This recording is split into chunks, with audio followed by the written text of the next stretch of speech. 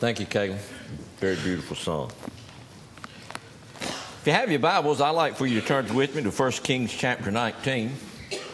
1 Kings chapter 19.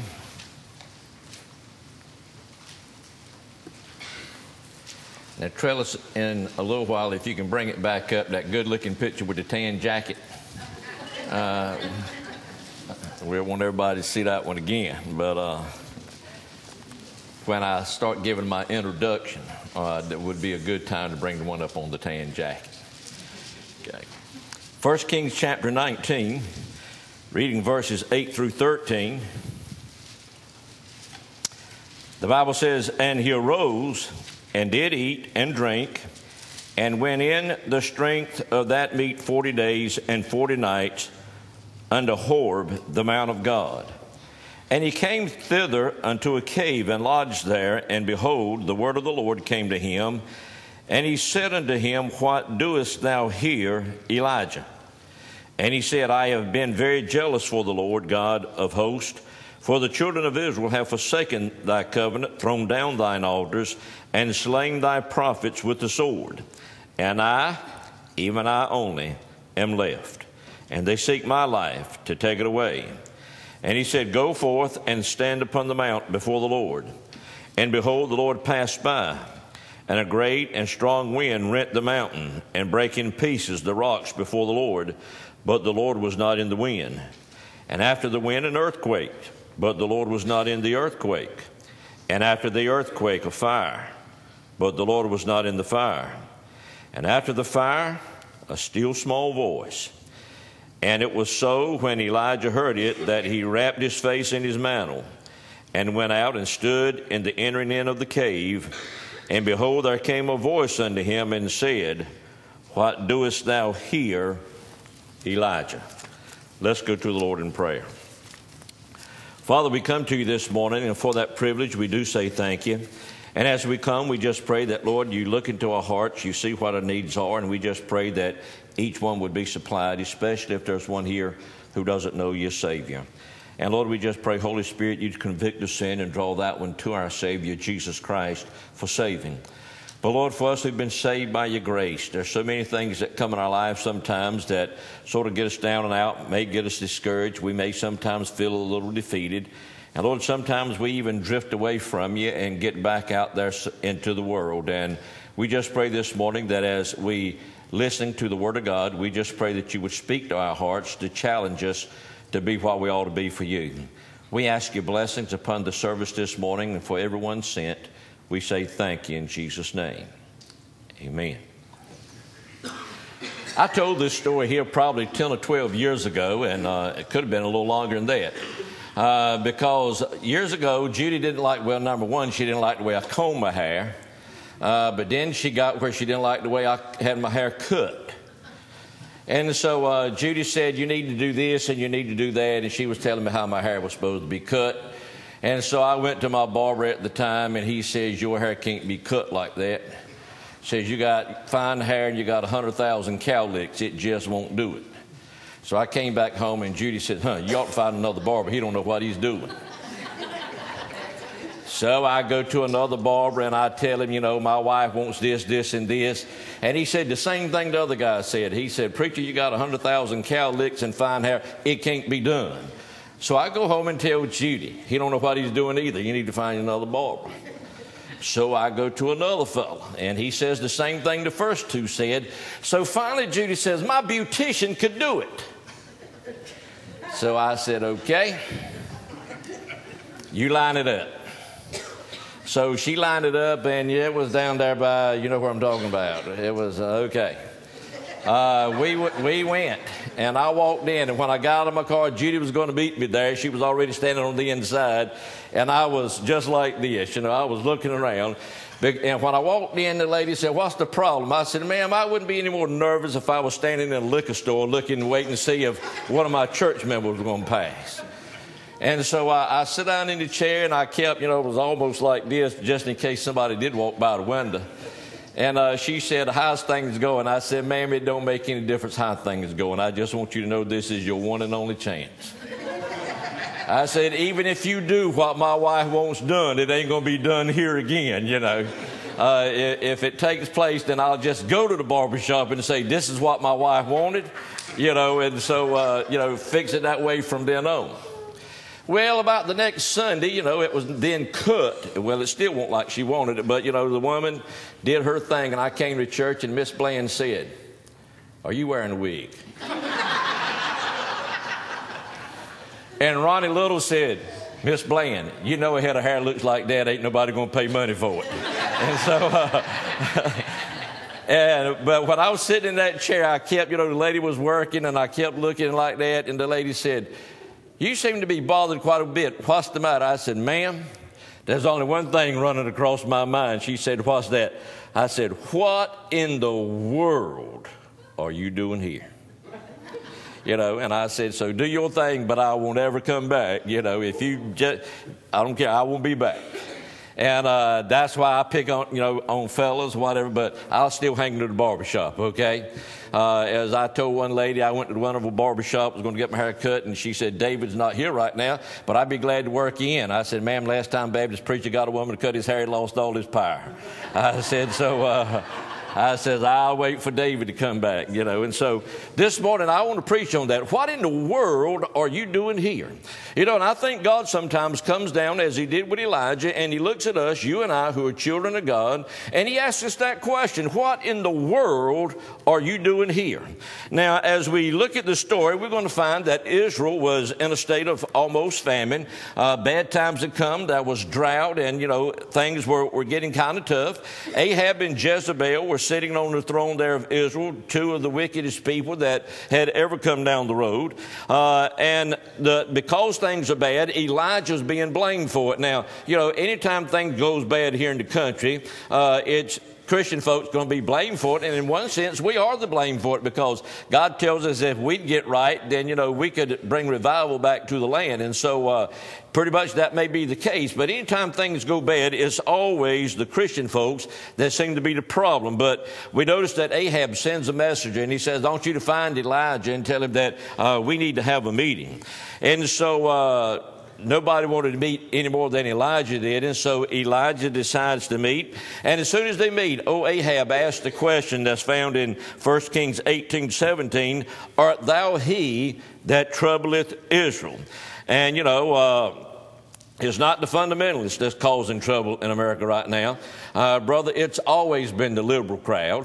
They're the ones that got all the ideas that always seem to take us down the tube. Now, Ahab said, art thou he who troublest Israel? And old Elijah comes right back and says, no, sir, but it's you and your dad's house. It's the wickedness you brought. You've slain the prophets. You've broken down the altars. You've broken the covenant, got away from the covenant. That was with God. Said, and because of sin, God has sent what is taking place right now.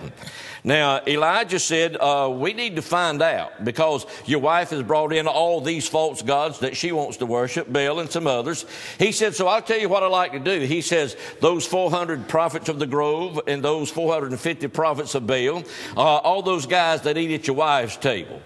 He said, I'd like for you to get them together. He says, and I'd like to have a contest up there on Mount Carmel. He says, we'll get a lamb, slay it, put it on the altar, and the God that answers by fire will be the God that Israel will worship. And so the contest seemed pretty good to the king.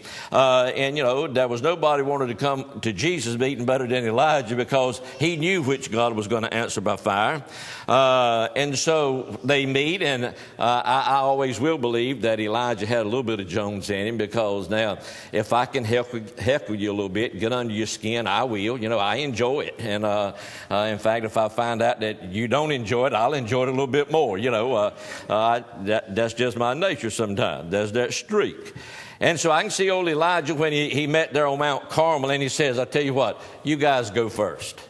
And I can see these guys as they there, the sacrifices on the altar, and here's these 850 false prophets, and they're screaming and hollering, trying to get Baal or whatever God they're praying to answer by fire. And so old Elijah, he begins to heckle a little bit. He says, why don't you dudes holler a little bit louder? He may be sleeping because y'all are a little dull anyway. And, they're cutting themselves and screaming, trying to get a little blood, trying to get Baal's attention. He says, says, old boy might be off on a hunting trip somewhere. Says, he might be asleep. And so on and on, he just heckles. And I'm sure he says, now, fellas, what's wrong? We've gone from early morning and it's getting noontime now. He says, if you ain't wore bail out, he says, you're about to wear me out, says, and that old boy, he ain't answered yet. And so I kind of get, when they start screaming and hollering, if I'd have been Elijah, I'd have screamed and hollered and mocked them a little bit. Now, I wouldn't have cut myself, but I would have pretended to. I'd have probably had me some fake blood or something. I'd have just had a good time mocking those guys. In fact, I got me a little poem that I got here that I'd have probably hollered at them and said, about lunchtime, when they'd been going from morning to about noon, I'd have hollered, hey, cool it. You've done your best. That cutting and hollering, let's give it a rest. You wasted your breath and you wasted your blood. Jehovah is God, old Baal's a dud. So I'd have said, just cool it. And so, and only Elijah, one guy, and I love that. One man, just one guy who was courageous enough to stand against 850 false prophets. He goes up there by himself. He doesn't have a cheering squad. He didn't have anybody hollering, amen, glory, hallelujah, cheering him on against these 850 guys. He's all by himself. And so then he says, fellas, it's my turn. He says, now, I'll tell you what I want you to do. He says, I want you to pour water on the sacrifice and on the altar. And I can see those 850 guys say, well, wait a minute. Pour water on it? Man, you're going to wet everything down? You can't burn wet wood. And I can hear old Elijah when he says, yeah, well, you're forgetting something. I ain't serving old buzzard breath Baal. I'm serving the God of Israel, who never fails. And brother, and God did answer by fire. And as soon as God answered by fire, old Elijah said, kill them dudes. And brother, they cut the heads off of those 850 guys. I mean, they killed those false prophets now. And as soon as all those 850 false prophets had been killed, and they were Jezebel's preachers, she sent word to Elijah, you're a dead man. As soon as I get a hold of you, I'm going to do to you what you did to those fellas. And so Elijah takes off and runs. Now, the more I think about that, he's a smart man. The moral of that story is one woman been out of shape is more furious than 850 guys. So you fellas might want to watch it sometime. I love picking on you ladies. But Elijah took off. Now, the thing that I love, old Elijah runs and hides himself. The Bible tells us that he takes off. He runs about 100 miles south to Beersheba, then a day's journey into the wilderness, and sits under a juniper tree and begins to whine and tell God, I'm the only one left. Now, then he says, he gets a little discouraged, down and out, and he tells God he wants to die. Now, I've said this 100 times here. Any of us would know that old boy was lying.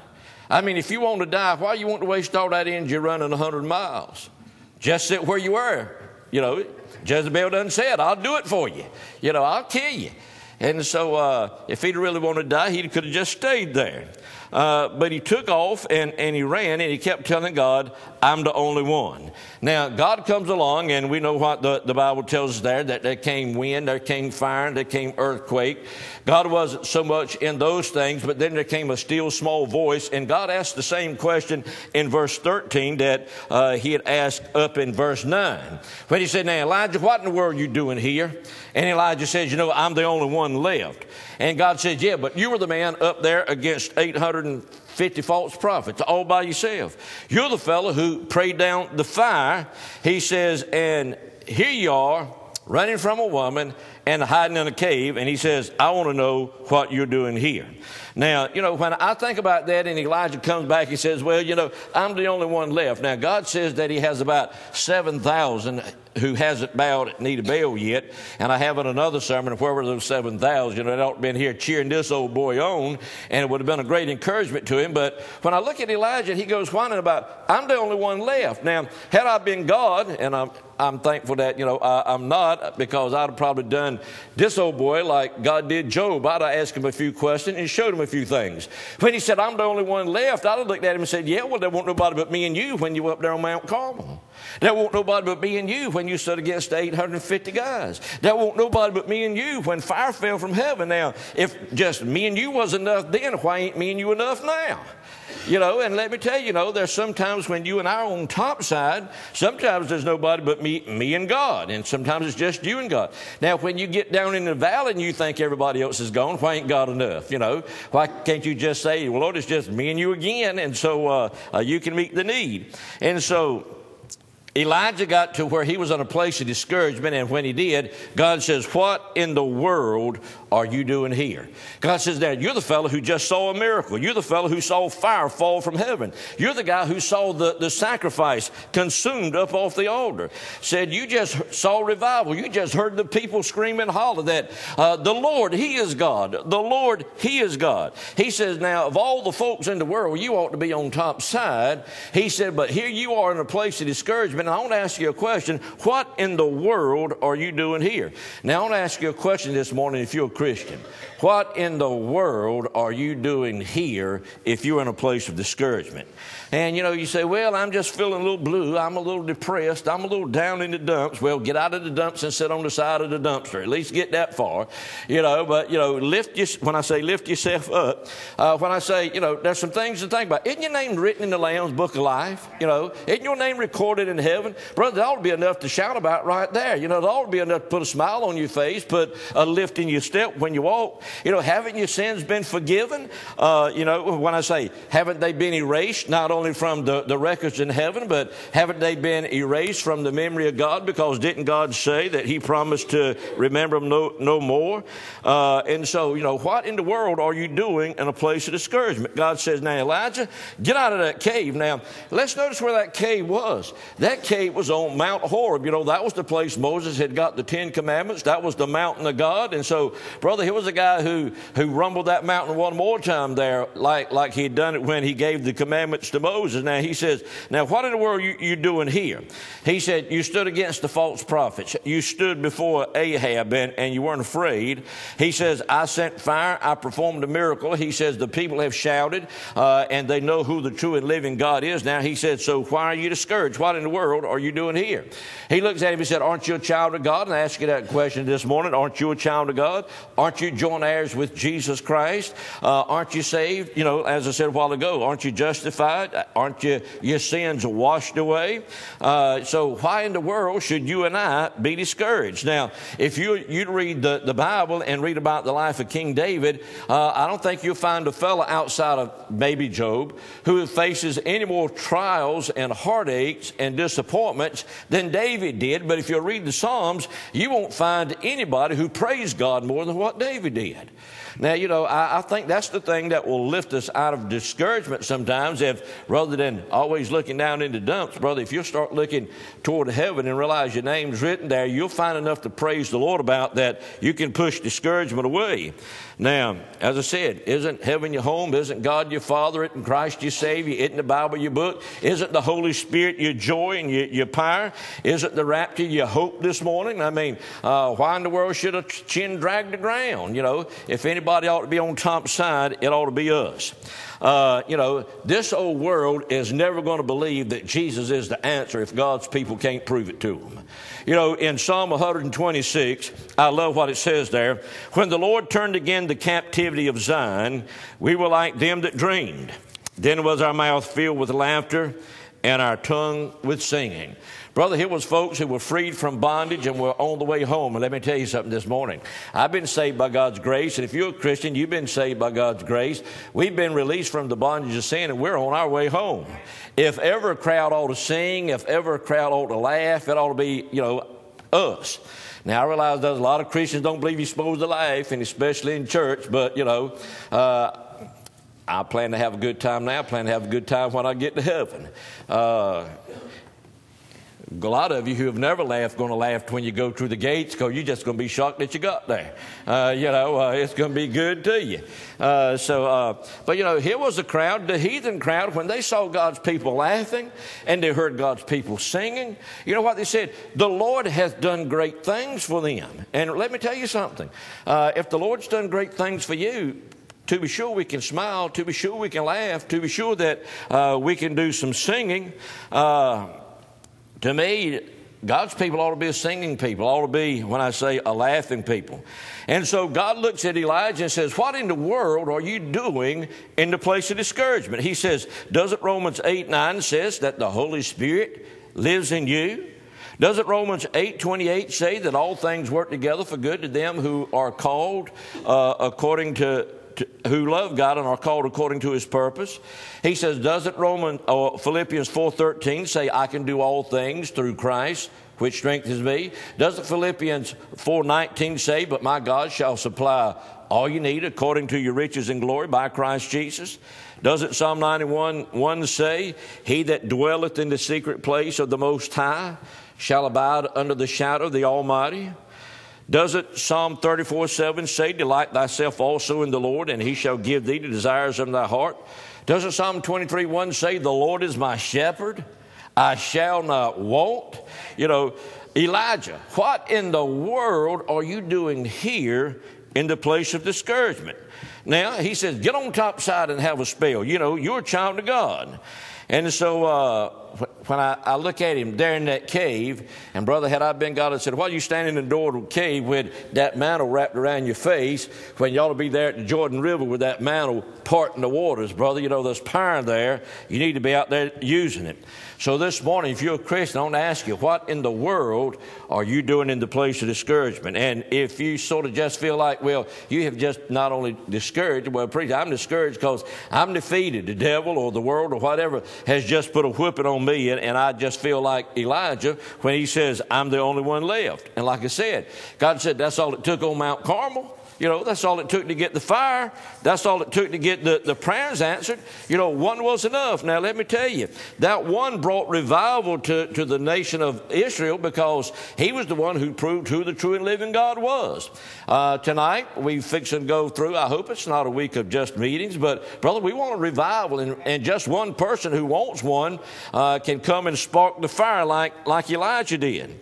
Now, when the Lord says to him, now, what are you doing here in the place of discouragement? What are you doing here in the place of defeat? Because when Elijah says, I'm the only one left, the Lord says, Romans 8:37 says, we're more than conquerors through Him that loved us. And that word conquerors means unbeatable, undefeatable. He says, now, if you're undefeatable, what in the world are you doing defeated?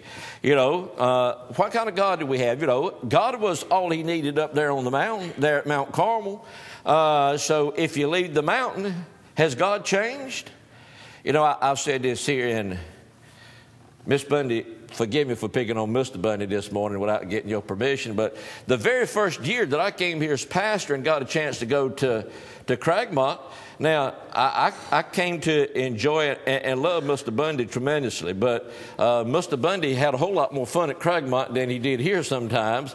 The first time I got to Cragmont and, Mr. Richard was cutting up him and the Sunshine Girls, I thought, now, is this the same guy who leads the choir back at the church and takes everything very seriously? And, I take the Lord's business very seriously, but I don't have to ride from here to Cragmont to have a good time. I started to say let my hair down, but I kind of let it out now. Now, if he showed the picture a little earlier, you could, if I'd gone to the beauty shop, they had something to work with. Now, if I go, it would be to get a hairpiece probably, it's all about gone. But I thought, now, why have I got to go somewhere else to have a good time? And Elijah, he had a good time up there on Mount Carmel, heckling those guys and then finally showing who the true and living God was. Well, why have you got to change when you come down off the mountain? When you came off the mountain, doesn't the same Holy Spirit live on the inside? Isn't the same God still your Father? Isn't Jesus Christ still your Savior? And so, nothing has changed. Though Elijah is now saying, I'm the only one. Genesis 18:14 still asked, is there anything too hard for God? If nothing was too hard for him on the mountain, nothing is going to be too hard for him down here in the valley or on flat land. And Jeremiah answered that question in Jeremiah 32:17 when he said, there is nothing too hard for God. Luke 1:31 says, all things with God, nothing shall be impossible. So, why do I need to be defeated? There's nothing I'm going to face that God can't handle. There's nothing I'm going to face that God can't bring me through. Luke 18:27 says, with God, nothing shall be impossible. In Matthew 17:20, nothing shall be impossible unto you. In Matthew 19:26, with God, all things are possible. Mark 10:27, with God, all things are possible. Mark 9:23, all things are possible to him that believeth. And I think that's our trouble sometimes, is our faith begins to waver. 1 John 4:4 says, greater is he that's within you than he that's within the world. There's no need for the devil to whip us. Now, I love it sometimes to pick on the folks that will tell me, and maybe you've heard it. Anybody ever told you, I'm going to do something the devil won't do? And they say, I'm going to leave you. And I always tell them, the devil will do that too. The Bible says, resist the devil, and he'll flee from you. So you ain't doing nothing the devil won't do if I just put up a little resistance there. But sometimes folks sort of get down when I say not only discouraged, but get defeated when people say, somebody's spreading gospel about me. Somebody's spreading scandal about me. Somebody has it in for me. So what? The Bible says in Isaiah 54:17, no weapon that is formed against thee shall prosper. So as long as it's false, don't worry about it. Just keep on going. Elijah, didn't your God part the waters of the Red Sea? Elijah, didn't your God make the sun stand still for Joshua? Elijah, didn't your God feed those 3 million Jews for 40 years, out there in the desert and give them water? I know Elijah hadn't seen the New Testament yet, but, I like to go back and remind him that God raised Lazarus from the grave. But, here's going to be a guy that's going to see God raise a widow's son to life. Don't you remember the power that God has? God fed all those Israelites. Don't you think God can take care of you? You might be one, but like I said a while ago, just you and him were enough on Mount Carmel. Don't you think just you and him's enough now? Look, the God you and I have is not some puny little guy that's a grandfather up there in heaven that's fickle and feeble this morning. Brother, let me tell you something. He's just as powerful as he's always been. I mean, the same one that spoke this old world into existence is still our God this morning. And so there's no need, there's no reason for a Christian to be defeated. And that's what God says. What in the world are you doing here in the place of discouragement? What in the world are you doing here in the place of defeat? And then he says, what in the world are you doing back in the world? Now, when Elijah had done his running and got to the cave out there in the wilderness and all, he was no longer there in what I call the Holy Land area. He left that area. And so God is asking you and I sometimes as Christians, what in the world are you doing here? I think God looks sometimes down in the theater and God says, what in the world are you doing here? I think God looks sometimes at some of the, I don't care if it's rock or country, some of the concerts and says, what in the world are you doing here? I think God looks at some of the trashy magazine stands sometimes at Christians and say, what in the world are you doing here? I think he just looks at some of the taverns, the clubs, the night places, and there are Christians there, and God says, what in the world are you doing here? And then I think, since I've hit those places, I may as well go on down the list. I think when it comes Sunday night and Wednesday night, when you in your lazy boy, God says, what in the world are you doing here? Got some things going on down at church. Now, you're Christian folks. We're going to have revival this week, but guess what? Now, I'm not going to be able to embarrass you because you're not able, well, there's only a few things going to embarrass me. I remember one night we were over in the old sanctuary. I was supposed to be holding revival at a church up there around Spring Hope.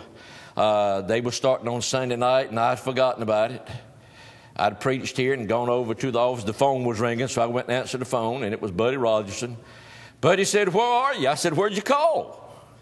You know, he said, "I called your church." I said, "That's where I'm at." He said, "Well, you were supposed to be here. We started revival tonight." I said, "I missed it." I said, "I'll be there tomorrow night." He said, "Luckily," and brother, let me tell you something. If old Doug don't show, I got one in my Bible right now, okay? I learned a long time ago, don't depend on the guy. He could be in a wreck. Anything could happen. He said, "I'm just glad that the visiting choir, the preacher was with him from the First Baptist Church and said he preached tonight." I said, "Okay." I went to church the next night, and there was 3 or 4 folks when I walked to the pulpit who was sitting sort of down front and said, "I bet you embarrassed because you missed last night, aren't you?" I said, "No, sir, because I bet you I won't be the only one who misses a night this week." And all of them kind of went, zip. Like I said, now you can get the best of it, but you better be on your toes. And I was sorry that I missed the night. I really was. But guess what? A lot of folks ain't sorry they missed the night, you know. In fact, some are sorry that they came tonight. But, but the Lord asked the question, what in the world are you doing here? You know, you're Christian people. And, that's what's wrong with the world right now as they look at us. They see too many Christians back out there in the world. And God is supposed to make a difference in my life and yours. Now, when God looked at Elijah and he says, "Now, you're my man. You're my child. You belong to me."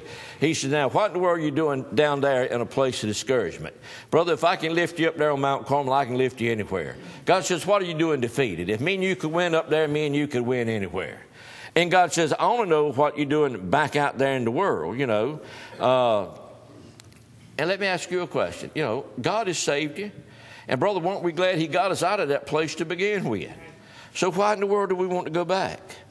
Now, this morning, God says if you're sitting in a pew and you don't know Jesus Christ as your Savior, God says, what in the world are you doing here? God says if you know that there's a heaven and there's a hell and you're not saved, God says, what you doing here? He says they're going to be given the invitation in a little while. And, brother, if you die without Jesus Christ and die and go to hell, God will definitely have to say, what in the world are you doing here? God says you didn't have to come. This place wasn't prepared for you. It was prepared for the devil and his angels, but you made the choice. Now, this morning, you discouraged? You defeated? You back out there in the world? God says, what in the world are you doing here? Now, let me ask you a question. What in the world are you doing here? Why'd you come? Now, if you came for something, I'll be honest with you. I come to be lifted. I come to be fed. I come to be encouraged. I come to get some fellowship. And, brother, let me tell you something. I ain't coming and leaving in worse shape than I was when I come. If I come looking for something, and I'm not trying to run anybody off, but here's what I'll tell you. If I'm going somewhere and this is what I'm looking, and after a while I ain't getting it, I'll go where I can find it. And I'm hoping this morning you came because you said, "Preacher, I've been discouraged, but I wanted to be lifted." God's word can do it. "Preacher, I feel like I've gone a few rounds with the devil and about to lose." Well, let me tell you, that's that's why we have this. When it says, "Greater is he within us than in the world." So when we leave here, you and I got to be like the Israelites. God told them when they left Egypt going to the promised land, God says, now you got to go through Moab. And you got to go through some other places. God says, but don't veer to the left, don't veer to the right. There's some things you're going to have to purchase along the way, but don't mingle and meddle with them folks. Now, you just stay on the highway and go. Now, brother, you and I have been saved by God's grace. We're going to heaven when we die. And God says, you got to go through this old world to get there, but don't be mingling and meddling back out there in the world. God says, stay on the highway. Stay on the straight and narrow. And this morning, I think if you'll stay on the straight and narrow, see, this is the problem, when those folks got headed to the promised land, there's too many of us, and I do it now because, well, she does it too, and that's what scares me.